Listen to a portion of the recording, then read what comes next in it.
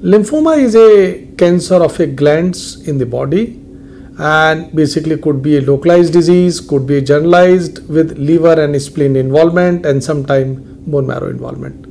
Clinically, there are two types of lymphomas known as a non-Hodgkin's lymphoma and a Hodgkin's lymphoma. And again, non-Hodgkin's lymphoma is divided into two: B-cell lymphoma, which is predominantly seen in our clinical practice. You can say 90 to 95% patients are basically B-cell lymphoma, and T-cell you can see approximately 5% in our clinical practice. And there are subtype of non-Hodgkin's lymphoma.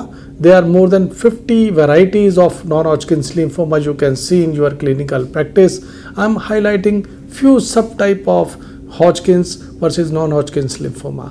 First of all, I am discussing non-Hodgkin's lymphoma, which is follicular lymphoma, diffuse large cell lymphoma, marginal zone lymphoma, could be gastric, could be non-gastric, sometimes splenic marginal zone lymphoma, post-transplant lymphoma. You can see AIDS-related lymphomas in our clinical practice, and Castleman disease you can see as a part of lymphoma.